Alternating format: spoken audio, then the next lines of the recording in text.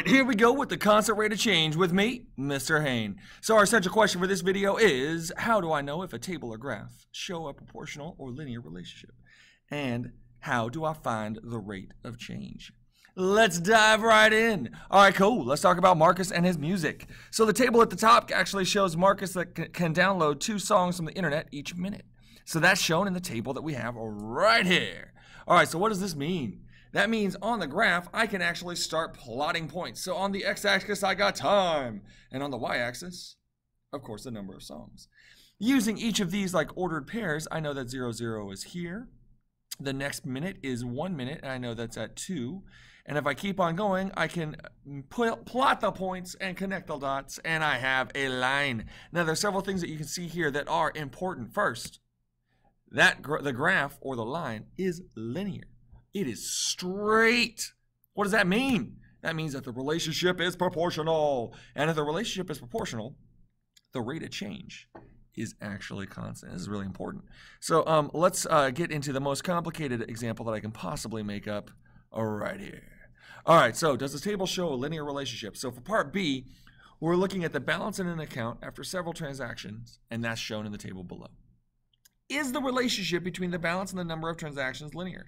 And if so, find the constant rate of change. And I know what you're doing. You're looking at the screen, you're going like, yo, Mr. Hain, there is no graph. So what do we got to do? We got to take a look at the number of transactions. And if I look at the red loops kind of coming down on the left-hand side, I see that each one of those is adding 3. And if I look at the blue loops coming down on the right-hand side of the table, each one of those is subtracting 30. This, of course, means several important things. The first thing is, in red, the change in x and y are constant. We see this as +3, +3, +3. And the change in y, y, which is -30, -30, -30. Boom! That's the green stuff.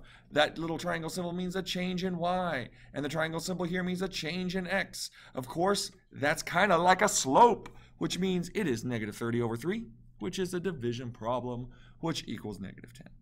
So, because the change in x and y is constant, then that graph shows a linear relationship. It's $10 less each day. And the table is proportional because the rate of change is constant. And if it's proportional, it's linear. And if it's linear, it's proportional. Shaboo. All right, so go ahead and do examples C and D. Pause the video. There are no answers. I'll be here when you get back. Let's look at example E. There's going to be nothing actually shown on this slide except for what you see right now. So the amount a babysitter charges is shown below in the table. Is the relationship between the number of hours and the amount charged linear? You know what we got to check. And if so, find the constant rate of change. If not, explain your reasoning. Boom! We're going to do this the exact same way we did example B. So go ahead and take a look. Pause the video if you need to. And come back to babysitter charges. And do this problem the exact same way. Pause the video and I'll be here when you get back. We're back! All right, how do I know if it's proportional? From a table, if the amount the y value changes is blank, and the amount the x value changes is the same word blank, then the blank of blank is blank. And if the blank of blank is blank, it is proportional. Go back in the video, guys. The answers are all there. Check it out. From a graph, how do I know if it is proportional? If the graph is blank or straight, then the relationship is blank and the blank of blank is blank. All right, cool. So like, guys, look back in the video. It's there. Like, seriously.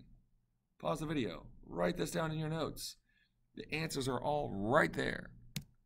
Make sure to write your summary if you are in my class. Make sure your table of contents is updated. And until next time, people, keep doing the math.